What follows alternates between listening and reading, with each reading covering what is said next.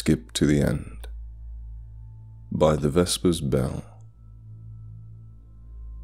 Let me just get the obvious out of the way first. Yes, I've actually been to the future.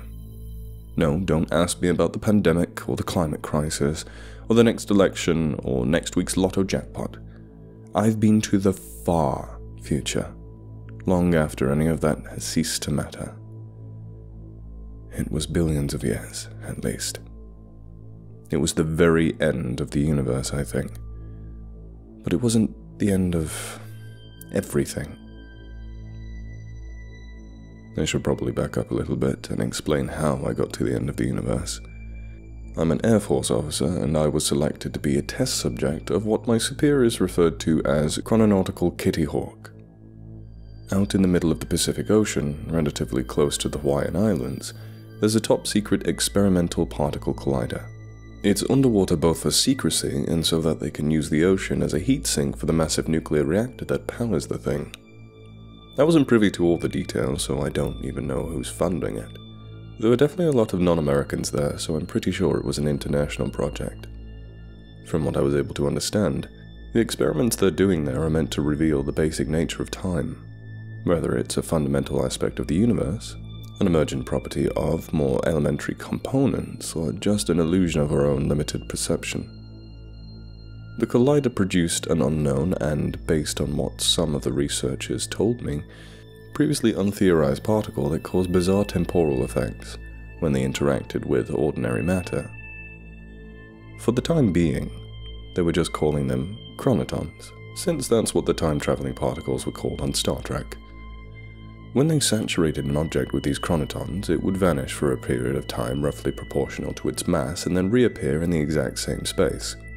Sometimes the object would be detectably hotter or colder. Sometimes they'd be damaged, and on at least one occasion, not even in one place. But as far as the scientists could tell, every atom they sent out came back, and never with any extraneous matter clinging on for the ride.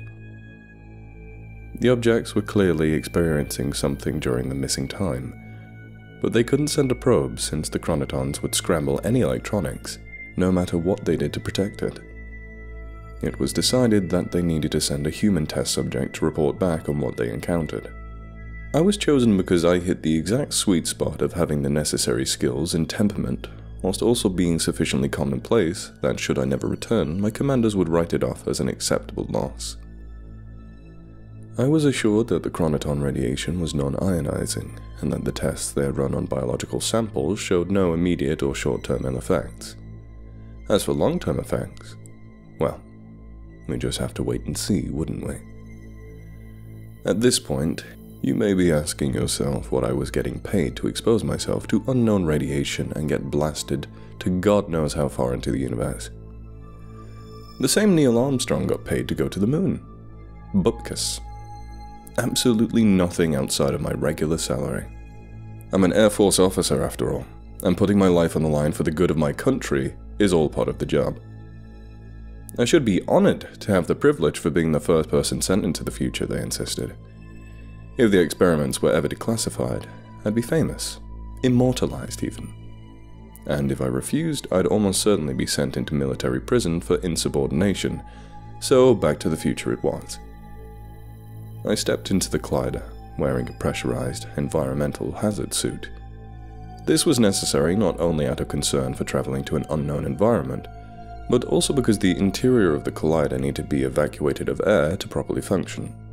The collider itself was a 100-foot wide tunnel that stretched on for miles, paneled with a shiny grey alloy that I had been told had been invented for just this project. Every few hundred feet there was a glowing, humming ringing of classical tech encircling the perimeter, all of them pulsing in perfect synchrony. There was no sound in the airless tunnel, of course, but I could feel their thrumming vibrations through my boots, and it was a sensation that I could only describe as humming. The rings were all interconnected by 4 evenly spaced conduits that ran the entire length of the collider, each pulsing with an orbiting light, which, in spite of the much greater distance, matched the RPM of the rings. I took my place on the clearly marked platform and looked up the cage. Flashing lights that counted down the initiation sequence, protected from the chronotons by a recess of the collider wall. The near total silence was unnerving. All I could hear was my own breathing. I didn't even have a radio in my suit, since it would have just been scrapped by the chronoton wave. If there were any last-minute instructions, they would only be conveyed through the display in front of me. As the countdown to full saturation ticked down, I started to see tiny golden lights forming in the space around me, whizzing around the collider at lightning speed. They were sparse at first, and after about a minute, they became so thick I could barely see through the haze. They passed through me like I wasn't even there, without producing any perceptible sensation as they did so. I couldn't see the countdown anymore, but when I felt my feet lift from the ground, I knew it was launch time. I slowly floated upwards for several seconds until I was in the dead middle of the collider, and hung there for several seconds more. I'm not going to lie, I was scared as hell, but I didn't panic or try to fight it. What was happening, and it was long past the point of being able to do a damn thing about it. Without any sort of warning, I was catapulted forward at what felt like 5 Gs of force. The golden lights vanished, along with the collider, the facility, the ocean, and the Earth itself. I now passed through them as harmlessly as the chronotons had passed through me. I shot upwards, the Earth beneath me seeming to spin at an impossible speed as I did so. The sun also receded, at a pace too quickly for the theory of relativity to allow. I understood that I was not moving at superluminal speeds, but rather that my arrow of time had been accelerated, and what I took to be mere seconds were actually years, then centuries, then millennia, then aeons. Faster and faster I went, passing through star systems in a fraction of an instant, so quickly that I orbited the entire galaxy once every few seconds, like I was caught on some kind of out-of-control galactic treadmill. Jane, stop this crazy thing. After God knows how long of that, time finally began to slow down again, and I began to descend upon a black planet orbiting a white star. Somehow, intuitively, I understood that this was Earth. The sun had expanded it to a red giant, charring the Earth black as it did so, then sunk to a white dwarf, left to slowly cool for the rest of its days. Modern science predicts that the expanding sun will actually consume the Earth. Whether this prediction is false, or if our spacefaring descendants succeeded in widening the Earth's orbit, I don't know. From the high vantage point of space, I had deemed this dark Earth long barren of any life, but upon groundfall, I had saw that I had erred in my judgment. I landed upon the Earth as a cat would from a tree branch. My journey through time and space had done me no harm, and I was left to survey the ultimate fate of my homeworld. What I saw there were still dunes of blackened regolith. Long, long ago, the warming sun had evaporated the oceans and ruined the atmosphere for photosynthetic life.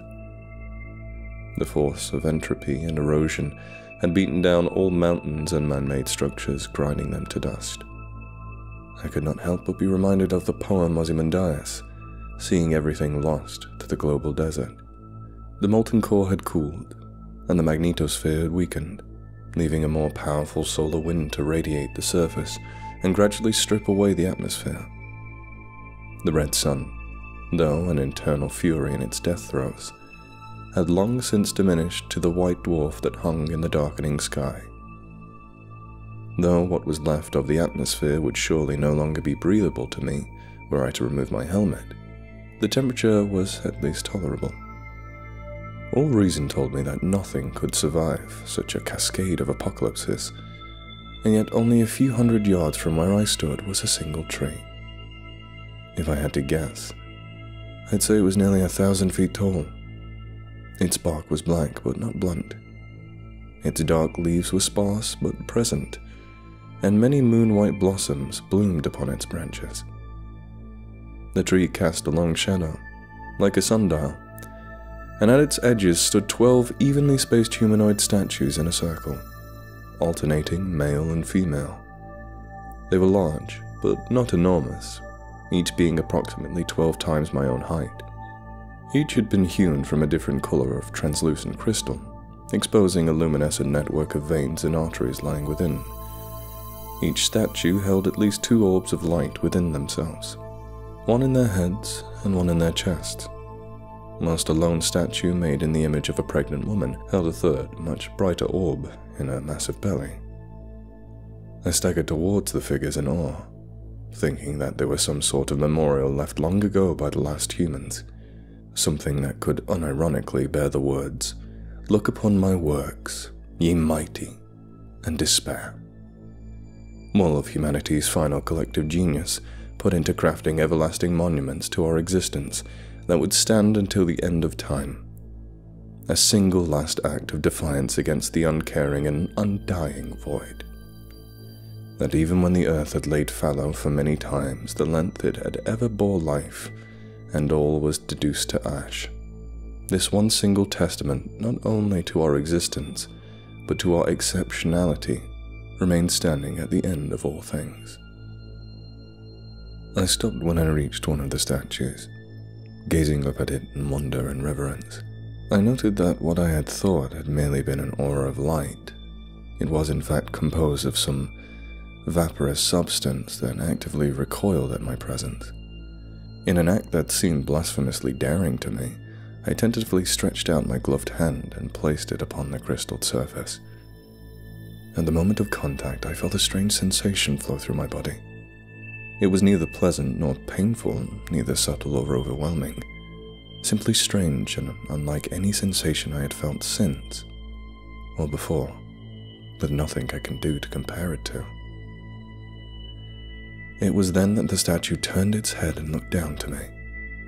Dumbfounded, I looked at the other 11 statues and saw that each was now staring directly at me, when before they had all been looking up at the great tree. I was hit with a sudden revelation then. This was not a monument left by the last men. These were the last men. The last men standing vigil around the last tree.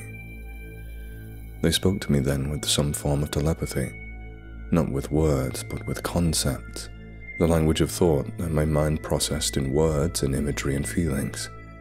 I perceived that they were the last of our post-human descendants, their bodies made of materials utterly alien to the natural universe, of which even our greatest intellects have yet to hypothesize about. Each of them alone possessed knowledge which dwarfed that of our entire civilization, cognitive capacities beyond our own, not only in degree but in kind, and a godlike control of the forces of nature.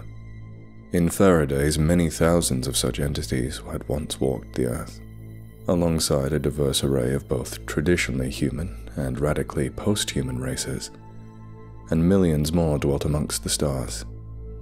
But over the vast stretches of cosmic time, even their race had dwindled.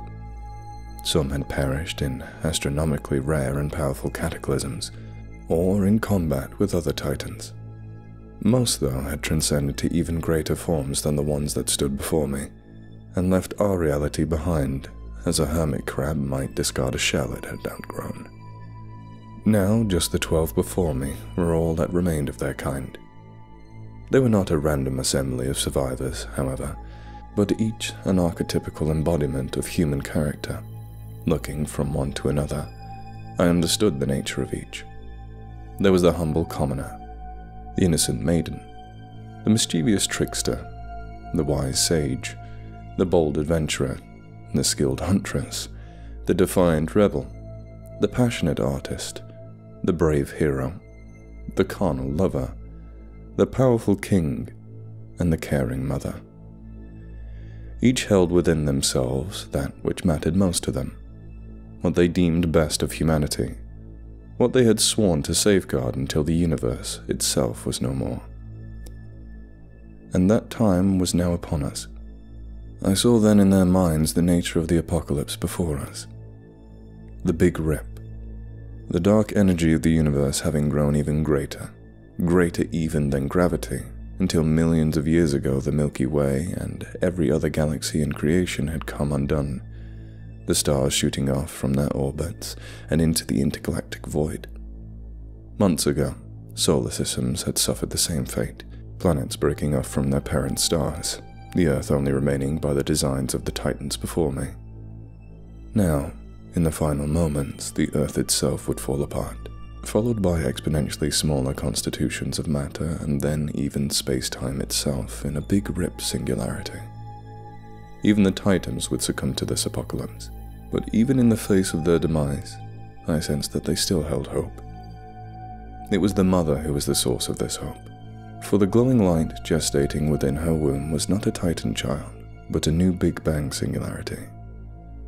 Its design was born from the minds of each of the 12 Titans, its form forged from their own essences.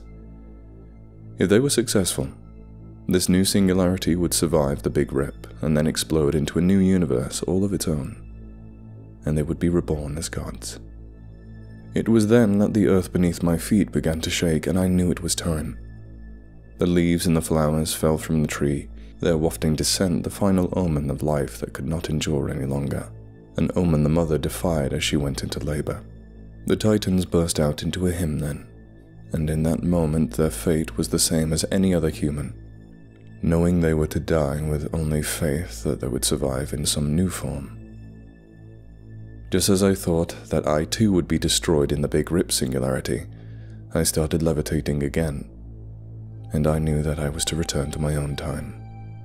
Before I departed, however, the Trickster Titan plucked a single white blossom from the ground and placed it in my palm. Closing my fist around it, he winked, and I was off. I flew upwards away from the Earth and backwards from the Big Rip, repeating my trip around the galaxy in reverse until I returned to a blue and green Earth around a yellow sun. My return landing, though, was not nearly as smooth as my first. The instant my feet touched the platform, a shockwave cascaded through the collider, each ring violently exploding and showering the tunnel with shrapnel and strange plasma fires. The collider walls burst open and seawater came rushing in, sweeping me away and up towards the surface. I let go of the flower during all of this, losing it to underwater eddies. I know the flower was the cause of the explosion. None of the other tests had ever brought anything back with them. The trickster had used this power to give me an impossible gift, and the cost was the destruction of the entire facility. I wasn't the only survivor, fortunately, but the facility was destroyed beyond repair. When I was debriefed, I told them about the flower, about everything, but they didn't believe me. They took the absence of the flower as proof that the whole thing was a fever dream, and nothing I had experienced was real. I felt a bit like Cassandra then, having been gifted with a divine revelation that no one would believe. But on the bright side, that means they didn't fault me with the destruction of the facility. I don't know if they intend to rebuild the facility or not, but if they do, they'll surely think long and hard before risking another human test subject. Billions of dollars for a weird drug trip is a bit pricey after all. After a battery of tests and a lengthy observation period, I was released and allowed to return to an active duty, deemed to be none worse for the wear after my brief visit to the end of time. I also, of course, had to sign a non-disclosure agreement, swearing to never breathe a word of it to anyone. So, why am I telling you all of this now? Because the flower came back to me. Last night, whilst I was on leave, I was taking a stroll by myself down the beach. My experience with the Titan still weighing heavy on my mind. I'm sure it always will. I was constantly re-examining everything I had witnessed, everything they had told me, forever uncertain if I was interpreting all of it correctly, or if it had ever really happened. I wondered if the Titans had been successful in creating a new universe, if they had been reborn into it, or if they had failed their greatest trial and were torn apart with everything else, leaving only true existential nothingness in their wake. I was walking just close enough to the ocean for the waves to caress my feet, and right in front of me, an incoming wave deposited a flower glowing like the moonlight. In disbelief, I dropped to my knees and scooped it up in my hands, vigorously scrutinizing it, lest I be deceived to wishful thinking and mere coincidence. But there was no doubt in my mind that this was the same flower. The flower from the last tree the Trickster Titan had gave me. A radiant, silvery white lotus bloom, stamens of metallic hydrogen and speckles of starlight upon its flawless petals. It had returned to me. I know not why the trickster gave it to me, but it appears it is not a gift that can be discarded so easily. I had not given much to the thought of the tree before then, to be honest. If anything, I had thought its survival a mere token act of conservationism by the Titans. But the gift of this flower and its impossible return indicated that it was more than this. Did the tree serve as some part of the Titans' ultimate plans? Did taking the flower back to the present with me aid in their goals? Am I supposed to do something with it? I can't know for certain, of course, but I think the answer to all of those is yes. Beyond that, I have no idea. I wish that the trickster had given me more than a wink in instructions. Maybe my mortal limitations are to be blamed for being so obtuse. But it seems that if they were so smart, they could have found a way to make their intentions clear to me. As much as I would like to believe I am the chosen one, meant to enact the will of the gods to ensure the salvation of reality, there is one doubt that lingers in my mind. Why was it the trickster Titan to give me the flower? If it had been their collective will that I take the flower back to my own time, then nearly any one of them, other than the trickster, would have been more suitable a gift-bearer, save for the rebel. Was it simply he who was nearest at the moment? Or is it not more likely that he was playing a trick on me or his fellows by giving me the flower? Or is it merely that my mission requires some uncertainty, some doubt, some lack of any clear direction to succeed? Over and over I've been asking myself why it was the trickster who gave me the flower. The only answer comes to me as a quote from the author Neil Gaiman. Of course it was Loki. It was always Loki.